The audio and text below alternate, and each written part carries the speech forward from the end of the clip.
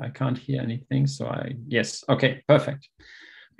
So yeah, welcome and thanks for having me for this session on what the CraC coordinated restore checkpoint on the Java virtual machine. So as I was already introduced, my name is Gerrit Grunwald. I'm coming from Germany. I'm working for Azul Systems as a developer advocate. And if you would like to reach out, then you just can later on just take your camera and you will get my information from the QR code. So Java is great. There's no doubt about that, right? And we have a vibrant community. As we can see here, I'm currently in Stockholm, JFocus conference, and we have hundreds of JUGs, and I have the pleasure to talk to one of those today. And we have thousands of free open source software projects and also tons of commercial software that is written in Java. But the real star of the whole Java thing is the Java virtual machine. Right? This is really that's the base of all of that, of all the success that we have. Right? Java is more than 25 years old, and it's still great, and it gets better and better every year. So, but how does the JVM really work? So, I mean, probably most of you know, but I will go just quickly to it because this is an important part. So we have some source code, which is some Java file, and we put it into the compiler Java-C, and we get some class file out of it, which is in bytecode. And then what probably usually happens is we take the bytecode, have a class loader, then the class loader loads the bytecode into JVM memory. And once it is in the memory, then we have the so-called execution engine, which contains more than I have here, but we just focus on three things, which is the interpreter, and then the C1 JIT compiler and the C2 JIT compiler. So we have two JIT compilers in the execution engine and an interpreter. So let's see how that works with our class file. So first of all, we have the interpreter. So that takes the bytecode and converts that into the construction set of the current CPU. So that, I mean, the whole bytecode thing makes the Java code transportable between all these different operating systems, right? Because this is the base. And then on the system, you take the interpreter and it converts the bytecode into the instruction set of the current CPU and architecture that we have. And once this is running, the JVM detects hotspots by counting method calls, right? So it means it really counts actually how often is a method called when it's interpreted. So that's also the reason why the hotspot compiler has its name. And once this method call counter reaches a specific threshold, the JVM will take that hotspot methods and then pass it further to the C1 JIT compiler. In former days, this was called the client compiler, and it compiles code as fast as possible with not a lot of optimization. So that means the goal is to create compiled code as fast as possible to make it faster, right? So this is the C1 JIT compiler. And then again, when it's running the compiled code, the JVM starts profiling this compiled code. And there are lots of hooks into this in this code that was created by C1. And the JVM just checks for hot code. That means, again, it's profiling, is there something that is called very often? So, and if it detects that stuff and it reaches a specific threshold, then again, it takes this hot code and passes it to the C2 JIT compiler, which is the former known server compiler. This one creates highly optimized code, and it's a beast. So it's very complex. It's old, but it's good. But it takes a little bit of time to compile. It's more complex, the compilation process, than the C1, but the code that it produces, it's very fast. So that's in principle how this whole thing works. And that's great, because with this, you can just during runtime optimize the running code for your application. The problem with that is it just takes some time, right? And if we take a look at the JVM performance graph that we see here, we see the yellow part in the lower left corner, which is the interpreted part. Then we see the profiling part, this is the green part. And then you see over time, the blue part is the optimizations that going on. And at one point, it reaches the optimum performance, right? This is 1 in this case. And that's usually what we name, this is the application warm-up or the JVM warm-up. So you can say JVM warm-up, application warm-up, but this is probably the time that your application needs until all caches are filled up, every method was touched and all that kind of things. So, and then you see these gaps there, right? These gaps are so-called de-optimization. This is the stuff you don't want to see. That is when the JVM compiler, for example, it does some speculative optimization. That means it checks the code, it finds some branches, and it just says, okay, this branch looks to me like this will be called very often. So I optimize just the branch. And it's good as long as it's running, but if at some point the other branch was called, then it has to put the whole thing back to the interpreter and recompile it. This is a de-optimization. So we try to avoid that if possible, because this has performance hits, right? So then we go with that knowledge, we go to the microservice environments that we have today.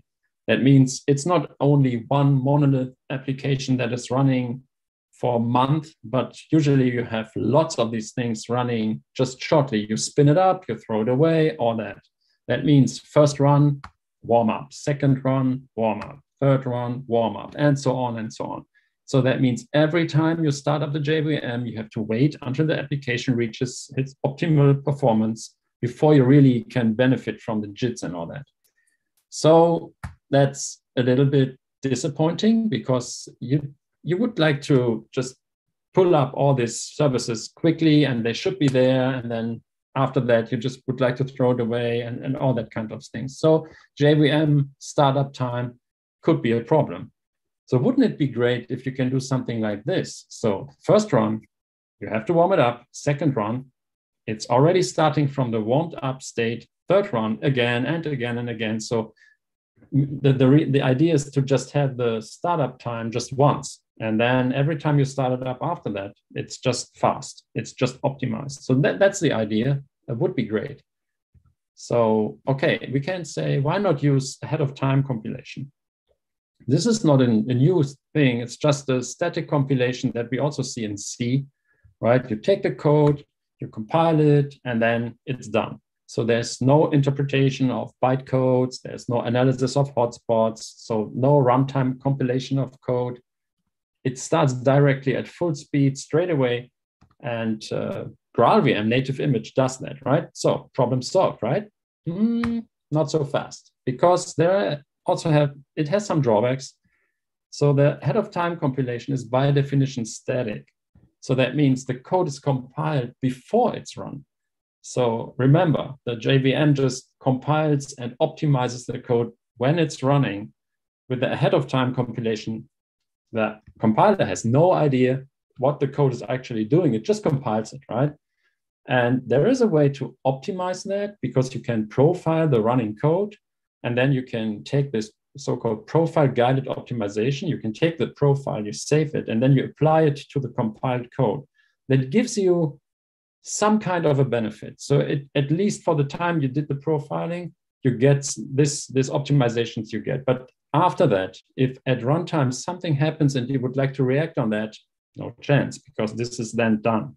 Right? So this is the thing. So if we compare ahead of time versus JIT compilation, then the ahead of time compilation, you had, for example, class loading prevents method inlining, because once the stuff is loaded, there is no optimization or some method inlining, which is used on the JIT. It does massive, aggressive method inlining, which is, I don't want to go into that now, but it's really something like, you can imagine you have an object which has maybe some properties and it has getters. And instead of calling the getters to get the value, the method inlining directly calls in the value. It just calls dot the value, even if it's private. So because this is all capsulated internally in the JVM is able to do that.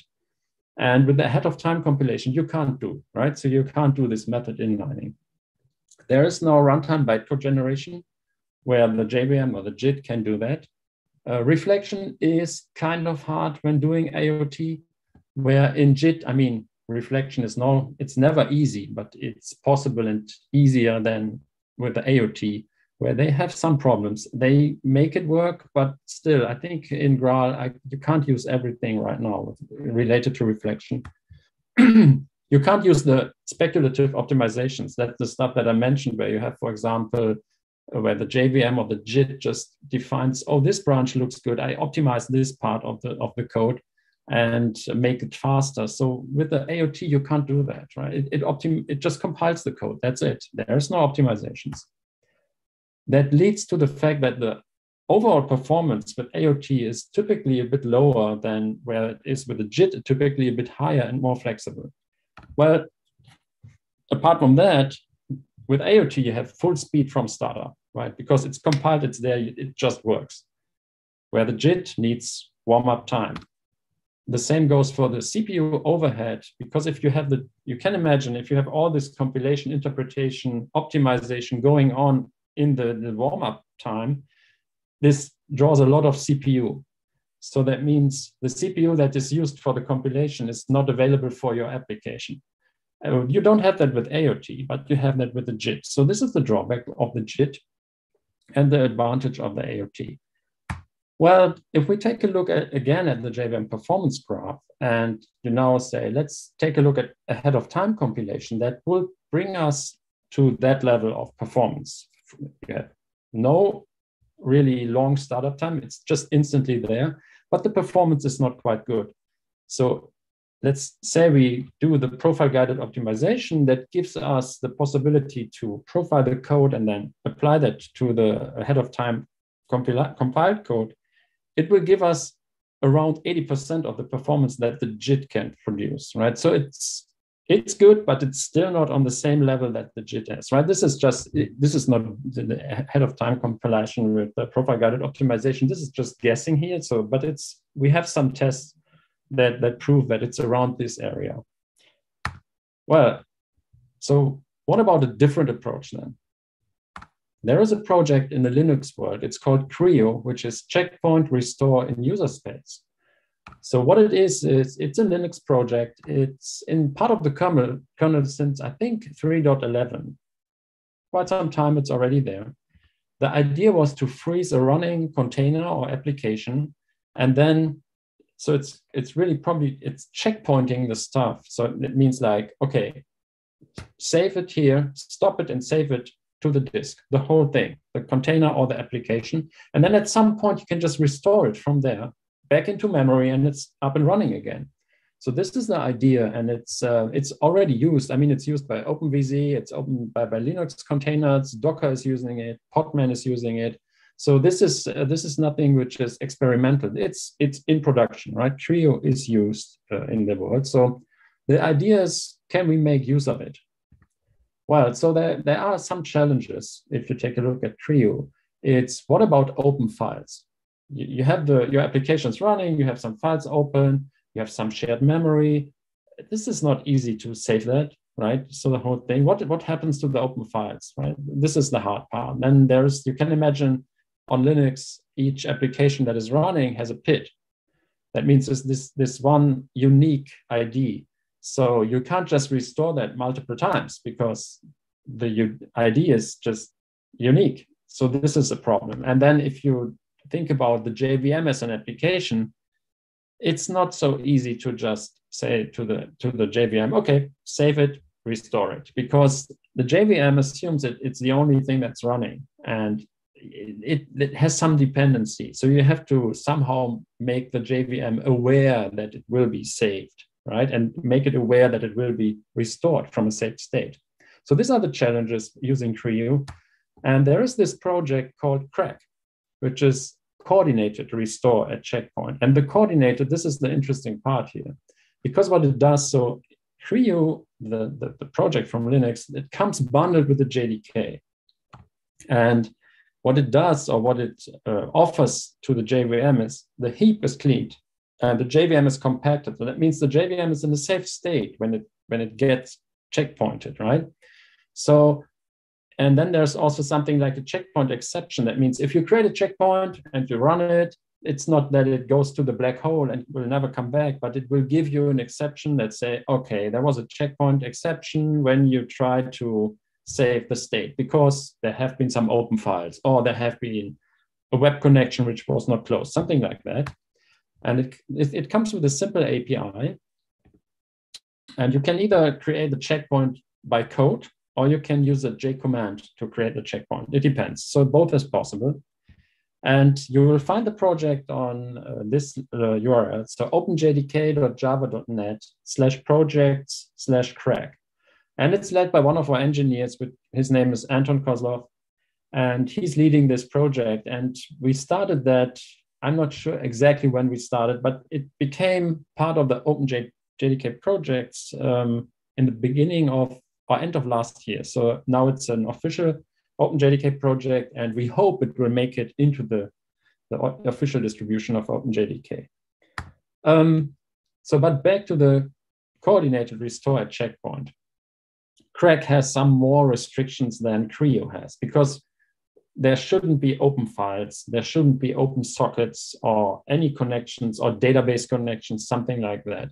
So to make sure that the JVM has the chance to react on the checkpointing itself, there are methods that will be provided by CraC for the JVM and for your application that you can react on that. When that means if CraC says, here's a checkpoint, it will call a method, and you can, in that method, close all the resources, and then it will be saved to the disk. And when it will be restarted, you will again have a method that will be called again, and then you can restore all the resources that you use, like restoring connections or whatever, database connections, things like that.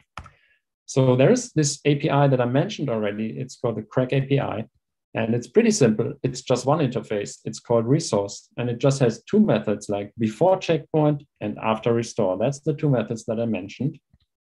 And what you have to do, if you, for example, have methods that like a database manager or whatever, usually this is the class that implements the resource interface. So that means it will be called before the checkpoint will be saved to state and after it was restored. So in this class, then you can react and close the database connection and restore it.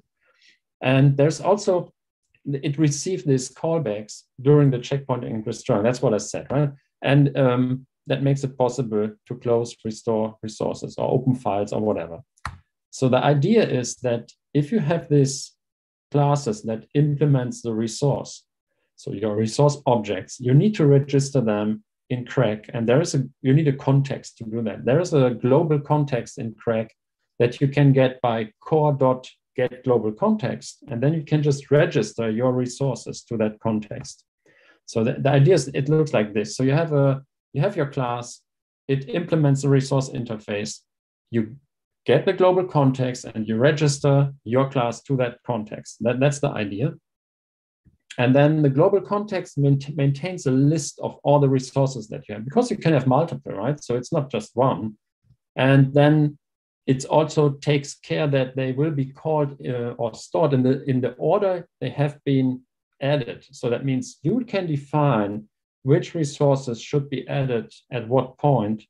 And then also when it will be restored again, it will make sure that they will be called in the reverse order. So to make sure that you really can, if you have, for example, resources that depend on others, you can make sure with this that they always will be called in the right order.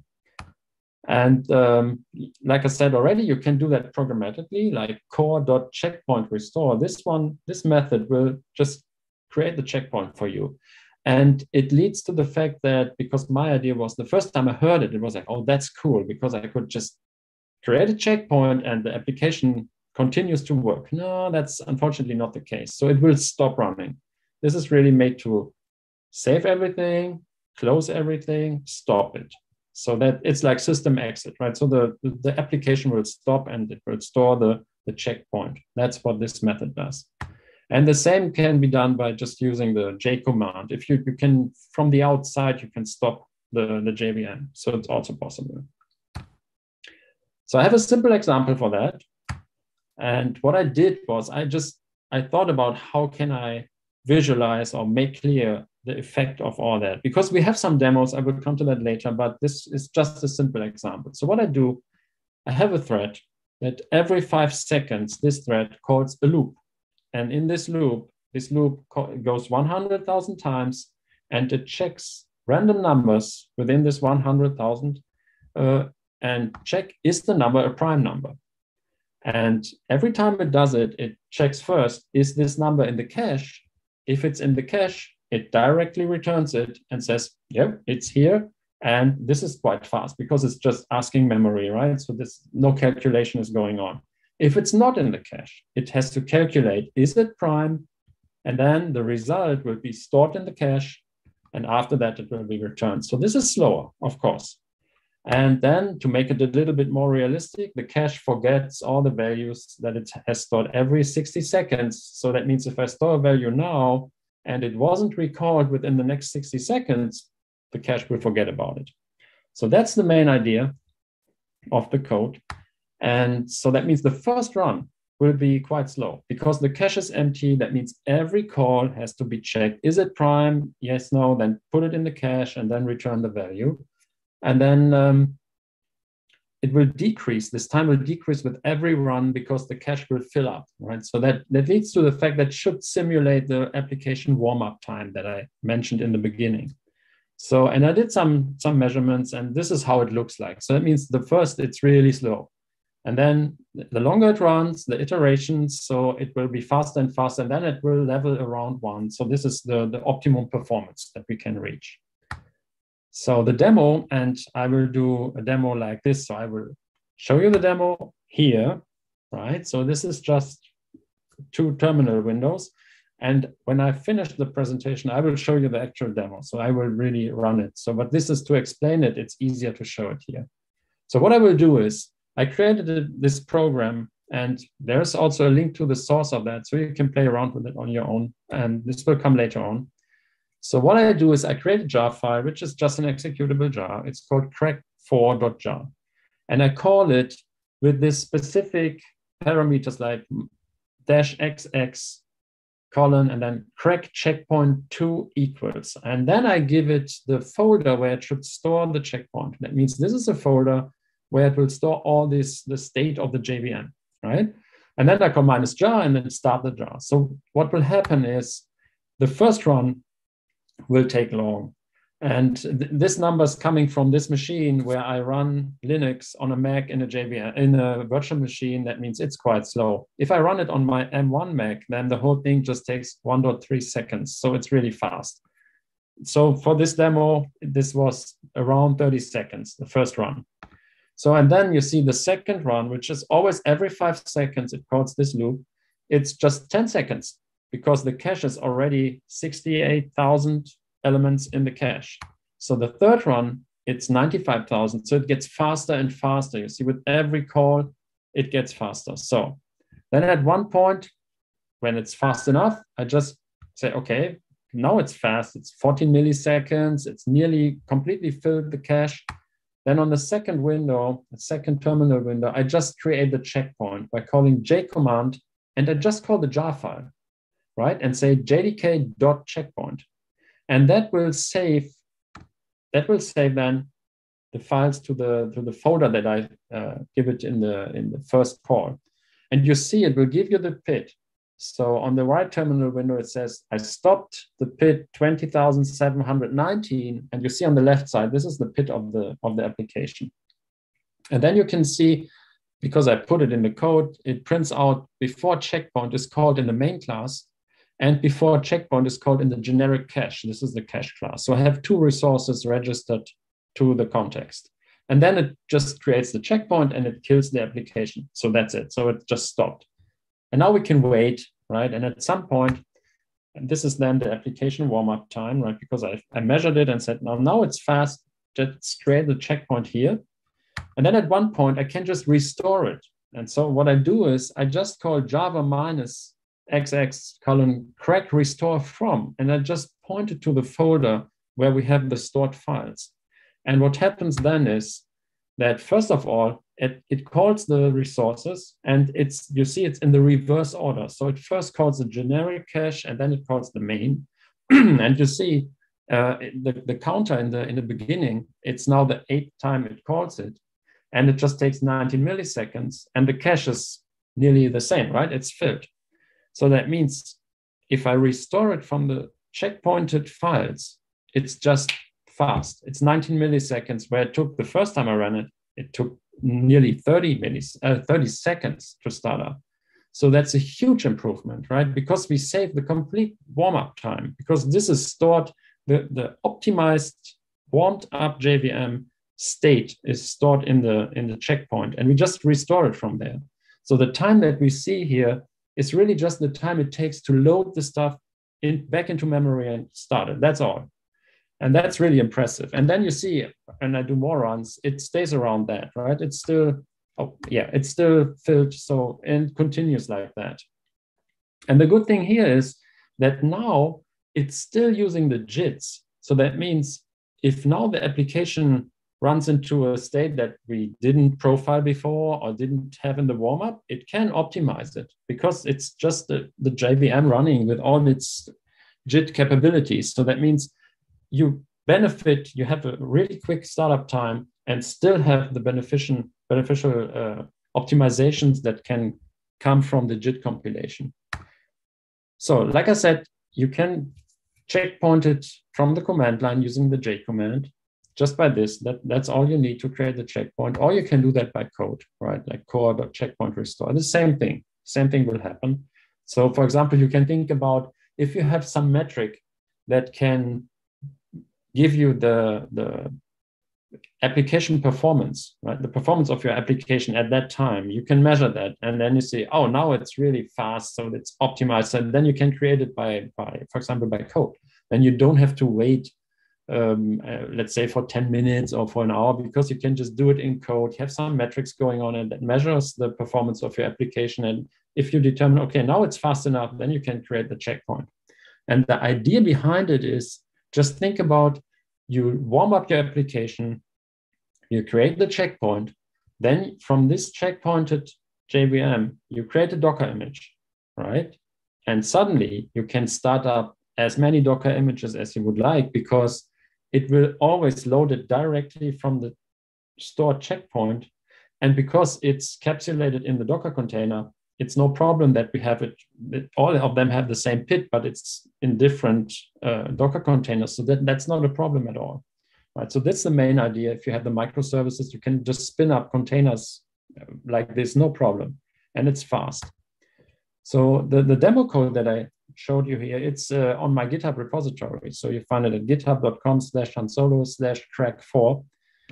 So you can play around with that. And I will show you the demo after the presentation so that you can see it really running. Okay, so that was the simple demo, okay? So, but how good is it really? So we made some tests, and for example, we have a Spring Boot application, and we measured the time to first operation. And with the Spring Boot, it took around, let's say, 4 seconds. If we used with CraC, it was 38 milliseconds, which is really fast. Micronaut was about 1 second, and with using CraC, it was 46 milliseconds. Quarkus, 980 milliseconds, and then 33. And then we did some XML transformation, which was around 4.3 seconds, down to 53. You see that it doesn't really matter how long the original startup time was, because once you have the optimized JVM, the warmed up, and this is just loading from the disk into memory. So that's the reason why the time's nearly always the same. It's just loading the stuff into memory and run it. Right? It doesn't matter how long the startup time was. And here we have some, we also did some comparison between the OpenJDK and the OpenJDK on CraC, where we just say we see the requests on the x-axis, and we see the seconds on the y-axis, and you see that with the OpenJDK, it took some time until the JVM reached its optimal performance, where using CraC, it was already warmed up. It's just linear. It's just, there's no impact with related to the time, right? Because it's just, we are starting from an already optimized JVM. And for Spring Boot, this was like that. And we did that also for Quarkus. It was a little bit bigger gap, but okay, this is just to show you that you really can do, you really have a linear increase. So it's not really related to the time, to the startup time of the application anymore.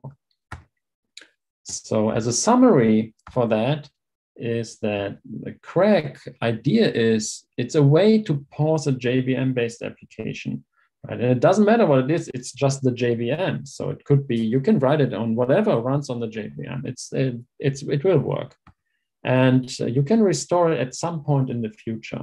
Right? It doesn't matter when, but there is a drawback to that. I will come to that in the demo. And the benefit is potentially extremely fast time to full performance, because you can imagine there's nothing you have to do, right? It's already there. You just load it into memory and it's there. So it eliminates the need for hotspot identification. You don't have to compile methods, recompile, de-optimizations. De-optimizations can happen still, of course.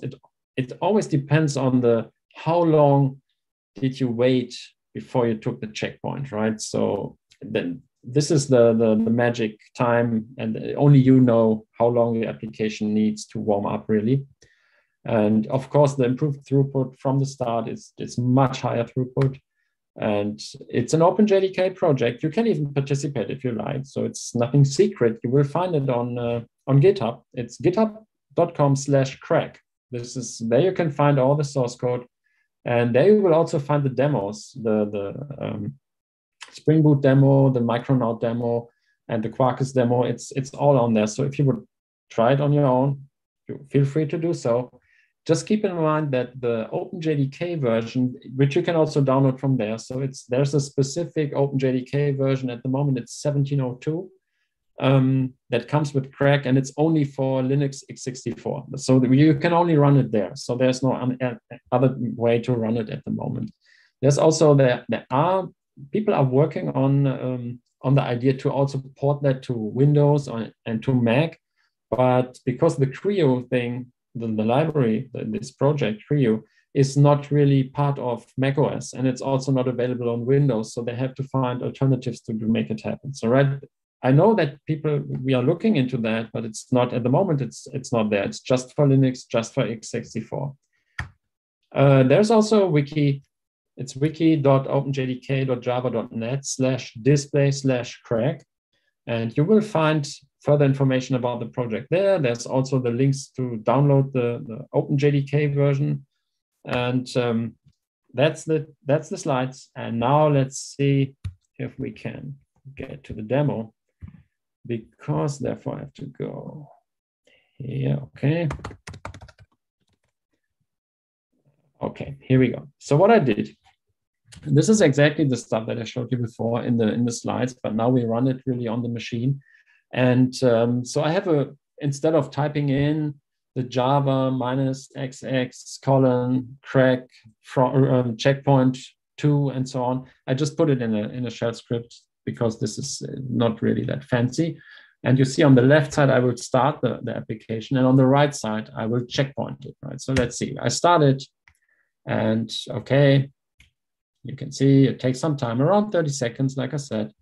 And then we will wait maybe 15 runs, and you can see how the time will change. It will, first of all, it will get faster. And then at one point, I think it's around 12 or 13, it gets a little bit slower, and then it comes to some equilibrium, right? So it's in the balance then, and then we will do the checkpoint.